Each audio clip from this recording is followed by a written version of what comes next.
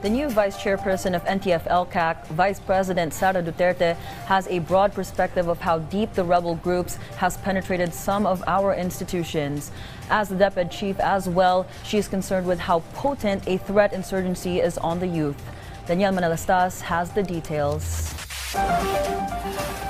As the new vice chairperson of the National Task Force to End Local Communist Armed Conflict, or NTF-ELCAC, Vice President Sara Duterte's warning, killings of civilians and members of the security forces must end, as well as attempts to destroy the nation through fear and terrorism. That's why she warned the rebel groups and wants an end to the protracted war now. In her position as Secretary of the Department of Education, she saw the depth of the insurgency problem in the country, as rebel groups have also entered some institutions and threats to the safety of youths. On the appointment of VP Duterte as Vice Chair of NTF-ELCAC, Senator Ronald De La Rosa said he is ready to help if needed.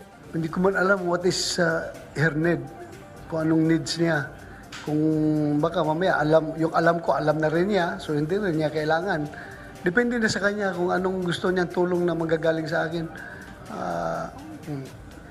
Advice, then I can give advice. De La Rosa is also confident that Duterte will be able to balance her assigned responsibilities. Co-vice chair lang naman siya doon. He may or may not, pwede siyang, mayroon man siyang isa pang vice chair, di ba? Pag busy siya sa DepEd, then sabihan niya yung vice chair, ikaw lang take charge yan. So, kaya vice president pa nga siya, di ba? Vice president pa siya. Secretary of DepEd, tapos here comes ELCAC. Dagdag trabaho niya, pero very hardworking naman yung tao na yan. Very hardworking, hindi yan nagpapahinga.